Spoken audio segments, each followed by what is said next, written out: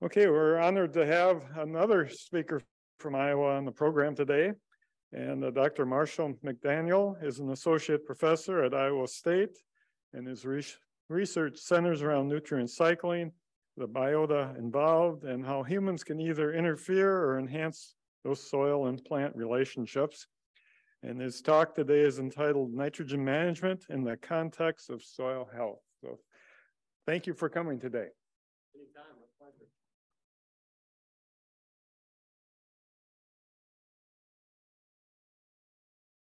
So Brian's talk was a perfect precursor to this because I'm going to talk about some alternative ways to get nitrogen other than fertilizer.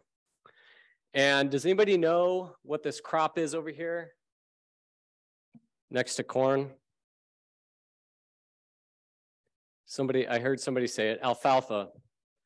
That's right. So I'm going to talk about some results from a long-term experiment near Boone, Iowa that I've taken over from a colleague of mine.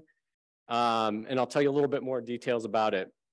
First, I want to give acknowledgement to that colleague. So he was a weed ecologist, now professor emeritus at Iowa State, Matt Liebman.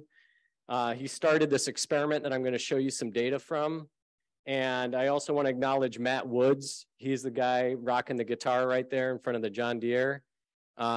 He's a musician, but agronomist, and makes all the things happen in the field. Like we need many people like that to make our research happen, correct? And I also want to acknowledge some other folks I've used data from and the funders that have made this research possible as well. All right, so what I'm gonna try to get us back on time too. I purposely have my timer up and I'm gonna hit it and try to stay on time. I'm gonna talk about the background and the problem we've got. Then I'm gonna talk about what Fabian, I also want to thank Fabian for inviting me to come and speak to you all.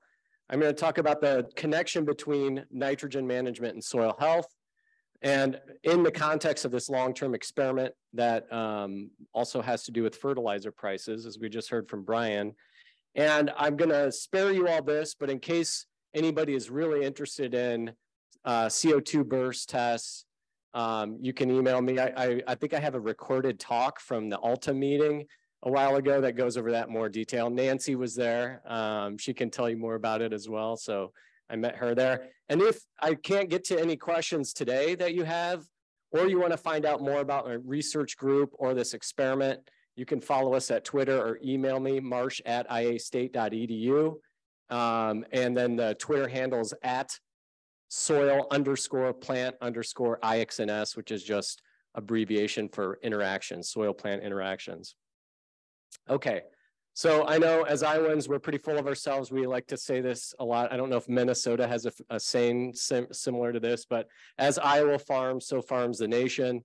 So there's, even though this trend is for Iowa, it's similar for other Midwest states, including, I haven't looked at Minnesota's data, but I'm sure it looks somewhat like this. This is a proportion of cropland in corn and soy, mostly corn in the earlier half of this century timeline, and small grains. And the small grains have dove off the cliff, and the corn and soybeans has increased. And so now we're kind of where we are today with corn and soybeans making up 95% or more of Iowa, and hay being a very steady but low proportion of cropland in the state.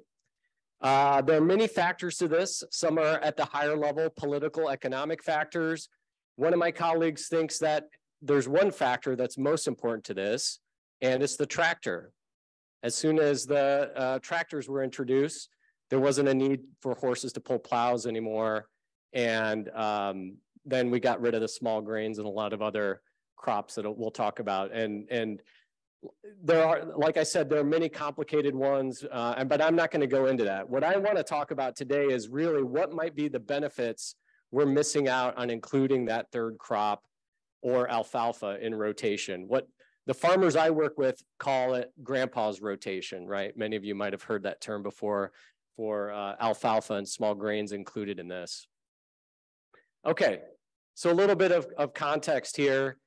We do a lot of corn and soybeans and we do it really well, right? That I don't have to convince you of. We've talked about it today. You've heard about it elsewhere. But it's come at a cost. And there's something that, as human beings, we all have a lot of biases, even scientists, we try to act objectively, but one of the biases we have as human beings is something called progress bias. And this is the act of overstating or overvaluing the positive actions while downplaying the negative ones. And I'm an optimist. I'm generally an optimist. I don't like to think of the negative ones, but there are some negative actions. And besides Iowa beating Minnesota for many things, we're #1 in the nation for soil erosion. And so a wicked problem is an intractable problem, or a problem that's really tough to solve, right? So erosion has been a long-standing, tough problem. Loss of wildlife habitat. There are folks I work with at Iowa State that are more honed in on that wicked problem. Local, regional water quality. I work a little bit in that area just because of the context of soil fertility, soil health, and fertility management. 50% decline in soil organic matter over the past couple centuries. And then socioeconomics that I'm not going to go into, although I need to maybe adjust this slide a little bit after Brian's talk, since the profit margin was increased this year compared to relative years. But all of these wicked problems have some solutions. These are not all the solutions, but no tillage, cover crops, diversified perennial rotations, those don't necessarily cover the loss of wildlife habitat. There are other practices for that, maybe marginal lands converting to CRP, but there are many practices that can solve some of these issues. And I want to talk about, in particular, this decline in soil organic matter, because even though we might not see it with our naked eyes, this one is really at the crux of the issue with soil health and the nitrogen context of it. Okay, so a little bit more history. So prior to Euro-American history, Euro-American colonization, so this is a timeline. It has no scale because it would be a very, very long scale going back to 10,000 years. And then when Euro-American cultivation happens, when the plow hit the fields at 0, right?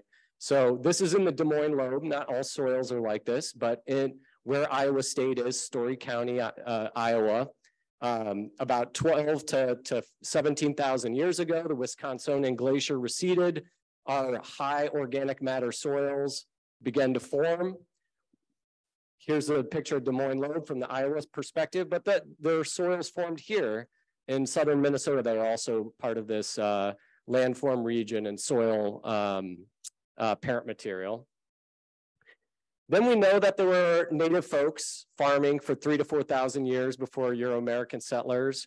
We don't have good agronomic data on how their practices affected farm fields, but they mostly farmed along riverbanks because they were fertile and they had a source of water. So this shows you archaeological sites in Iowa where native folks were farming. Euro-American cultivation begins, and now we know that we've lost about 50% soil organic matter, more or less. This is based on research from all over the Midwest, including experiments like the Morrow plots in Illinois, probably one of the most famous long-term experiments on soil organic matter, soil carbon. And the most important thing is this isn't just a loss in soil organic matter, but it's a loss in what I call soil ecosystem services, and I'll explain what I mean by that in just a moment. But again, I'm not here to become the doom and gloom and the doomsayer here. I look at this as a glass is half full rather than half empty. And I think we have a lot of opportunity, and this is why you hear everybody from university to government agencies to not NGOs to industry talking about soil health and regenerative ag, right? And that's what both these movements, soil health and regenerative ag, are all about. They're about change, a management intervention, and improving where we are now to where we could be in the future, right? Are we improving soil organic matter and those ecosystem services at this trajectory, this trajectory, or maybe not? Maybe we're flat, even after a management change. That's what all this monitoring and hype is all about. Okay, so a little bit more about what I mean by soil ecosystem services. So this is one of my favorite. I showed this in my soil fertility class. I showed this to to farmers when I travel around the state of Iowa. This is from the Food and Agriculture Organization, and it's a pinwheel of soil ecosystem services. Some we care more about than others that are related to environmental science or agronomy. Those I've highlighted in red with soil organic matter in the central pinwheel there, because it's related to all of these in one way or another. There are other ecosystem services there that archaeologists care about, like cultural heritage or engineers, Foundation for Human Infrastructure, but provisioning food, fiber, and fuel, that first one kind of at about 10 o'clock, 11 o'clock, that's the primary directive, prime directive for those Star Trek fans out there of agronomy. But there, I see Jeff shaking his head, he's a Star Trek fan. But there are other ones that we're starting to think about a lot more, right? So carbon sequestration is the one that's getting all the hype and all the money. I see some people laughing. But there are other ones that we should be thinking about: water purification, climate regulation. This means other greenhouse gases, nutrient cycling. That's the one I'm going to focus on today. Habitat for organisms. I'll touch on that a little bit, and flood regulation. Those are all other important things soils do for us besides provisioning fuel, fiber, and food, or sequestering carbon. All right, so let's talk a little bit about more of the details of how to restore soil organic matter and those ecosystem services. I like to use this, many of you might have seen this before. This is the 5 principles of soil health from the NRCS. I borrowed this. I've seen versions of this where they pare it down to 4 rather than 5, but I like the 5. Soil armor, and some of these are a little more self-explanatory than others. Soil armor means having a cover so you don't erode soils, right?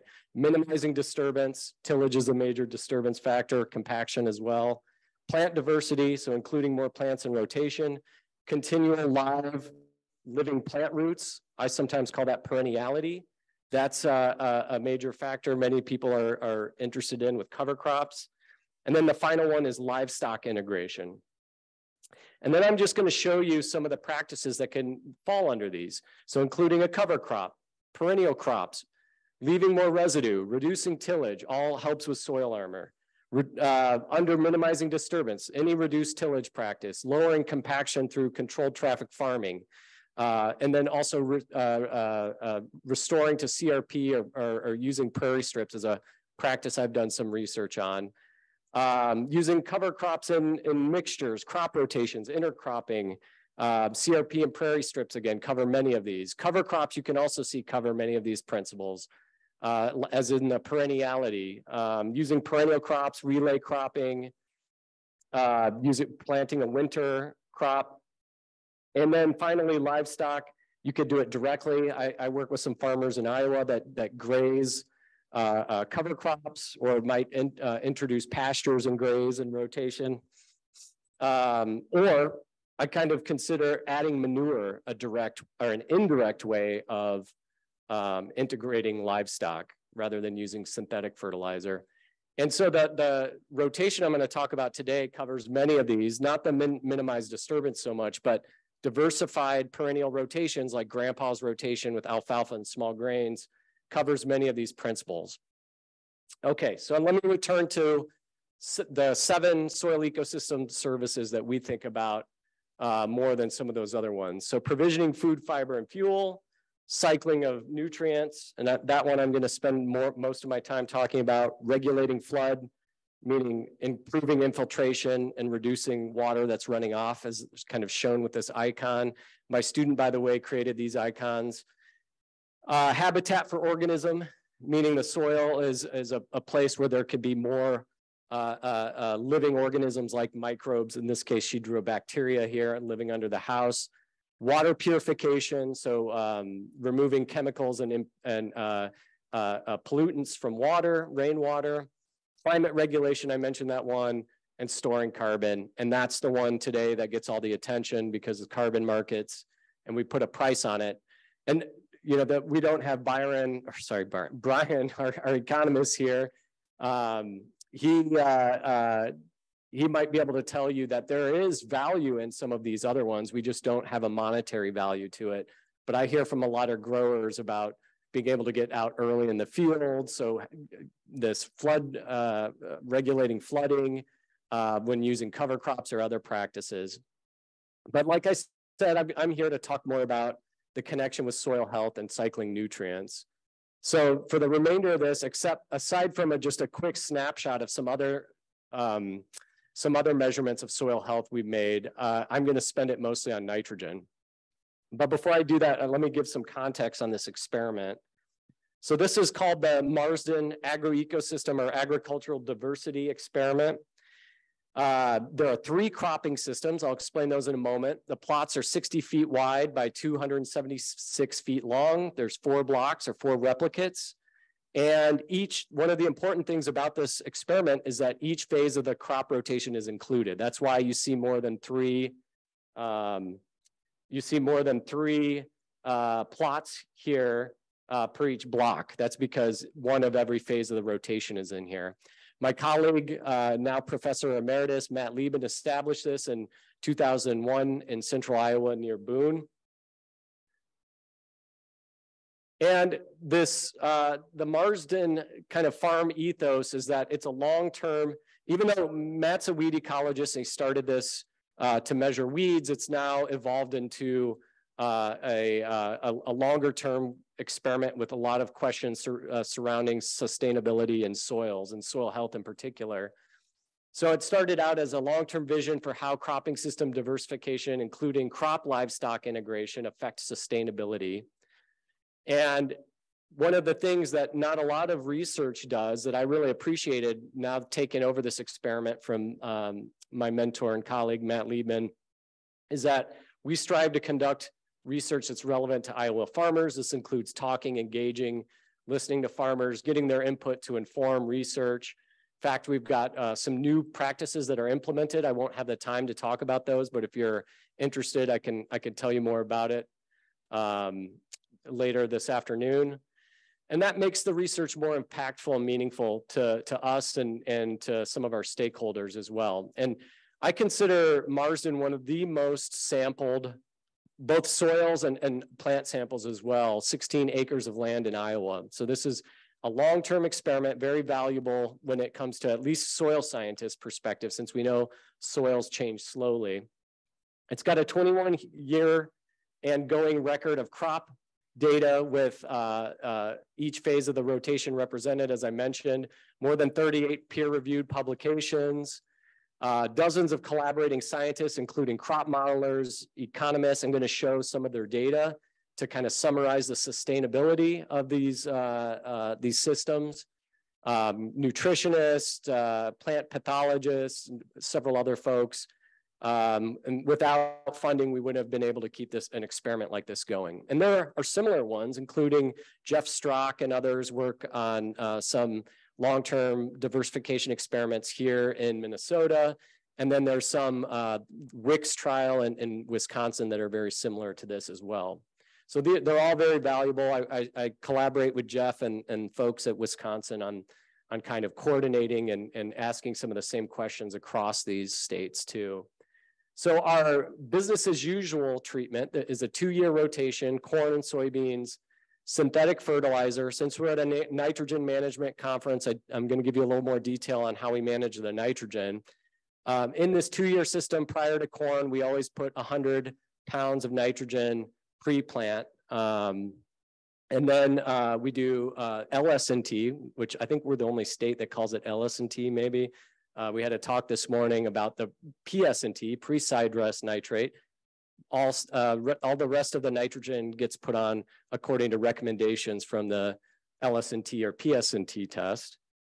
We've got a 3-year rotation that's corn, soybeans, oats, and red clover, and the oat kind of as a companion crop. The oats harvested, red clover continues on. We also have some manure. We use the PS&T test as well to add any synthetic. That's why there's a large manure, but there, depending on the year, we'll add a little bit of synthetic fertilizer, usually not a lot compared to what's going on with the red clover and manure inputs. I'm not going to talk about that 3rd-year rotation very much. I'm going to focus on this rotation, the 4-year, which is a longer rotation, corn, soybean, oats again, then alfalfa over 1.5 years, and we can get several cuttings, a few cuttings of alfalfa. Again, Most of the fertilizer is from the manure or any infixed from the alfalfa. And we do apply some synthetic depending on the year. I'll show you some of those LS&T, PS&T tests.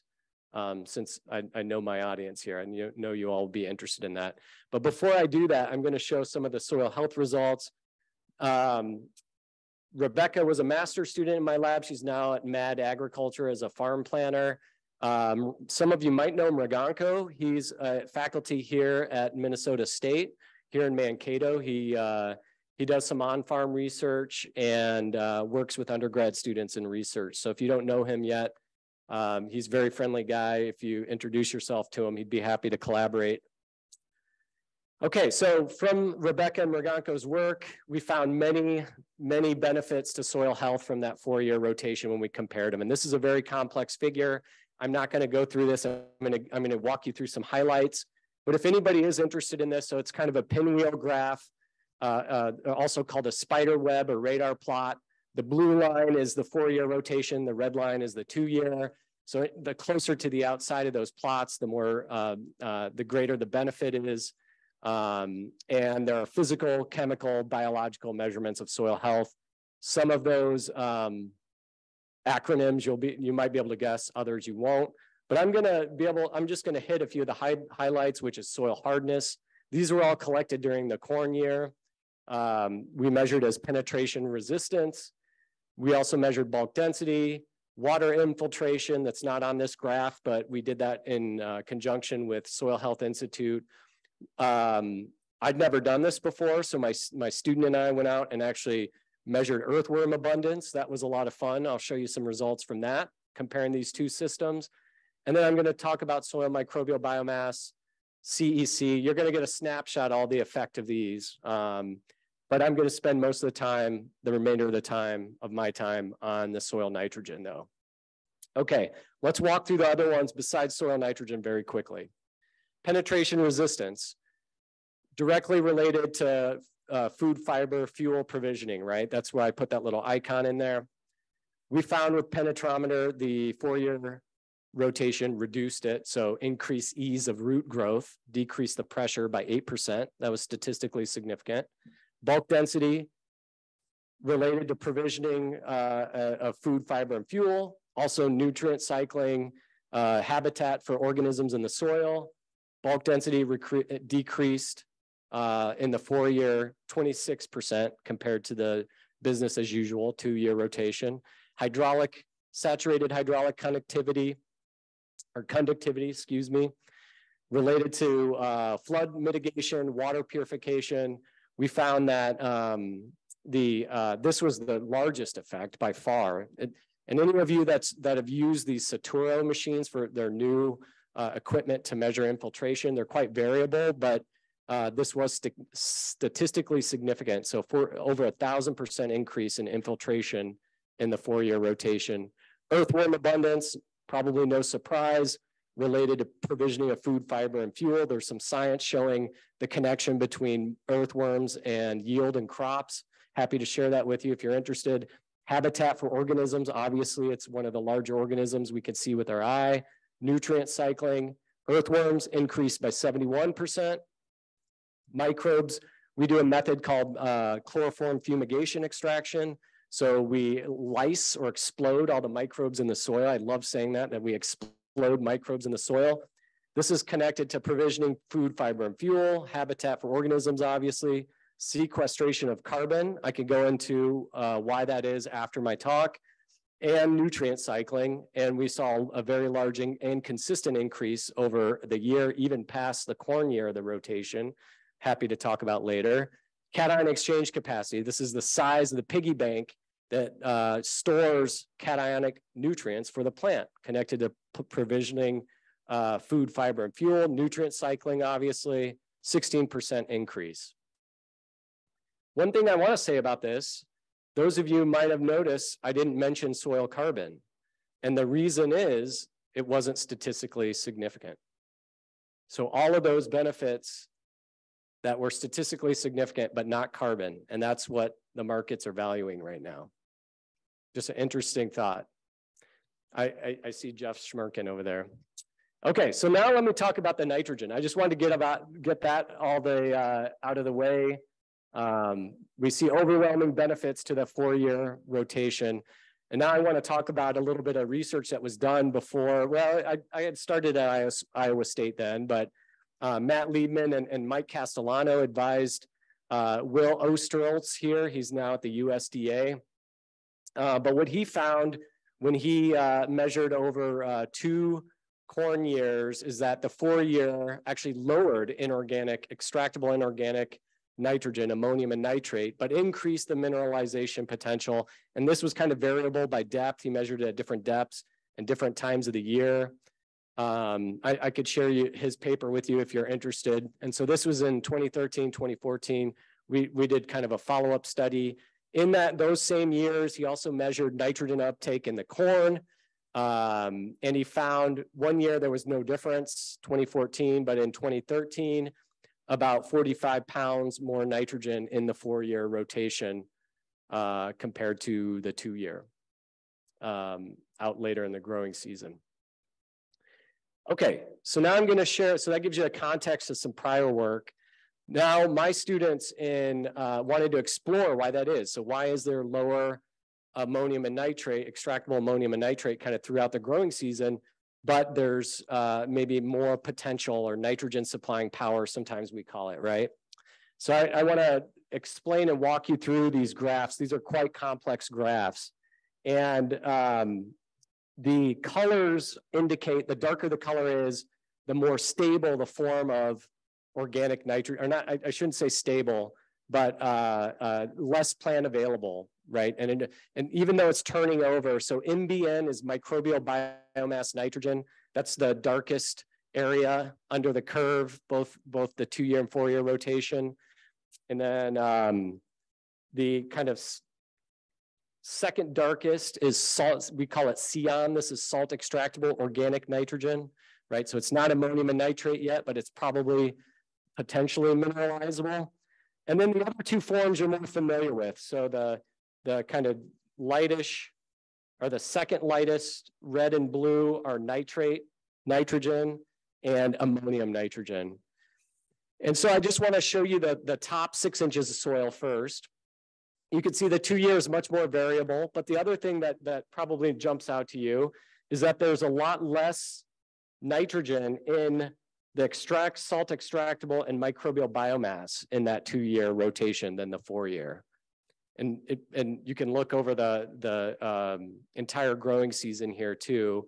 And there's very little ammonium. So that second color is the nitrate and tracking over the corn year. If we look below 6 inches and we look at the 6 to 12 inch depth, we even see bigger differences. So there's more nitrogen in microbial biomass in that salt extractable organic nitrogen, and about the same, maybe a little bit less nitrate in that 6 to 12 inch depth. And if so I subtracted the average difference in that just the microbial biomass pool. And that's, if you use the average bulk density we had, it's about 50 pounds of nitrogen difference in microbial biomass. So that microbial biomass that's turning over, probably releasing nitrogen, responsible for some of that greater uptake later in the growing season. We don't know for sure yet. We can't confirm that unless we were able to do some isotope studies. This is the 2nd year. So now we're in soybean. We're at least 1 year since manure has been applied, and no nitrogen. We haven't applied any pre-plant or side dress nitrogen now. And you can see the kind of decline in all pools of nitrogen. But again, the large overwhelming difference in the nitrogen that's in microbial biomass compared to the 2-year. And we see it at depth too. If we look at the 6 to 12, we can see that effect. And we haven't done stats on this. This is kind of brand new findings.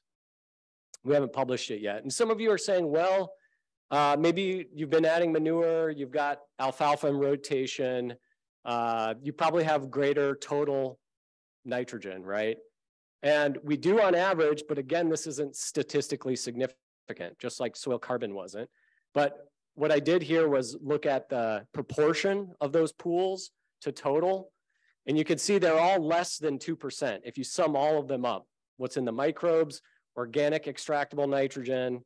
One thing I forgot to mention, those of you that might be familiar with the Haney test, it's similar to the water extractable organic nitrogen, and then ammonium and nitrate. And even if you look at a proportion of total, there's much more in organic forms of the microbial biomass and the salt extractable, and lower in nitrate and ammonium for that matter.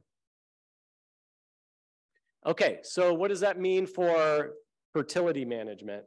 So I pulled out an old document. Some of you might know my also retired colleague, John Sawyer. I've actually got a job ad that I'm going to promote before I conclude here. But 25 parts per million is our critical value for our LS&T test, or PS&T. And for the 2-year, that would be 25 right there. I think this is like 10 or 12 years out of the history at Marsden. The box plot just shows you the range and how variable it is. The blue line is for corn after an alfalfa or manuring. And so if you have below 15 ppm, then you would fertilize. So the majority of those years don't get any side dress nitrogen, whereas all of the years, almost all except a handful of the 2-year, also get, besides the 100 pounds up front, they get some supplemental at side dress too.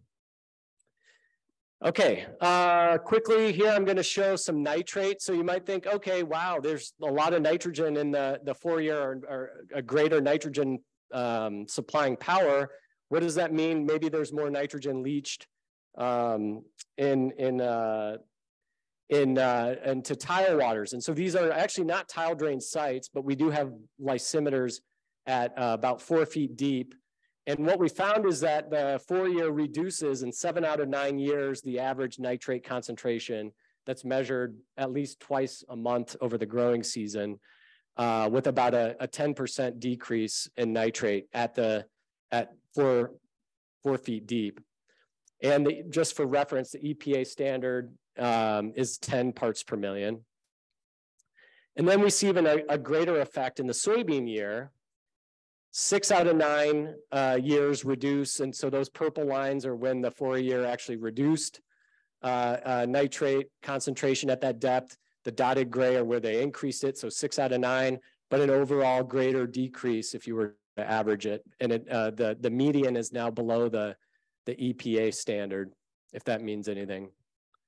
Okay, now just to wrap things up quickly, I want to make sure I've got time to put in a promotion for a job. This is a summary table now that goes over not just the water quality, but also some of the productivity and profitability stats, and also some external inputs.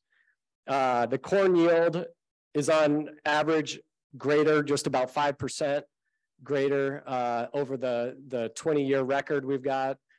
Soybean yield is a much greater impact, 20% greater soybean yields. We think that's because of disease suppression, maybe not necessarily related to the nitrogen supplying power. If you look at whole net profitability, it's about 6% more profitable. It's not statistically significant at the plot scale. And then the dollars per acre shown there. Synthetic fertilizer, we can cut that cost.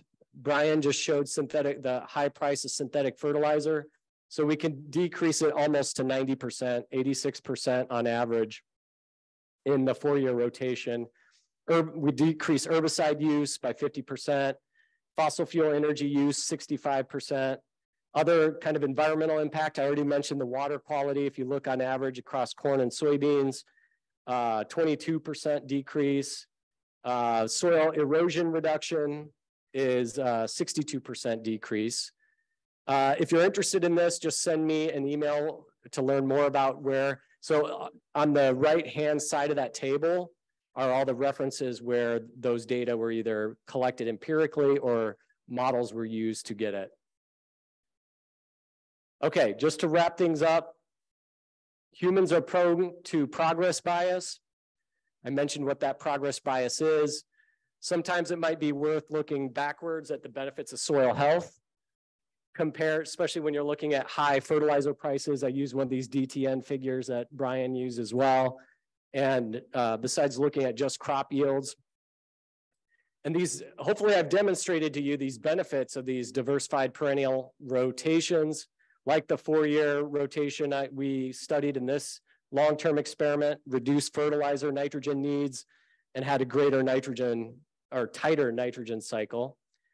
And can we look for other ways to re-diversify farms in the Midwest US to capture some of these agronomic and environmental benefits that are kind of increasingly valued, not just valued from a kind of perspective, but also maybe monetary value on some of those things as well, like water quality. The carbon markets are an example of this. As I said, I'm here to also promote. We have a new position, John Sawyer. I've talked to a few people about this already. John Sawyer retired a couple years ago, my colleague. We've got a nitrogen management position. So if you know any good students, PhD students close to finishing, postdocs, the job closes within a few weeks, but I think until we've got enough candidates, I think it remains open. So please get the word out. You can email me. I'm not on the search committee. My department chair's email is up there, and I can send you the link to find out more about this position if you have any questions. And at this time, I'd be happy to take any questions, or either online or in person. Thank you.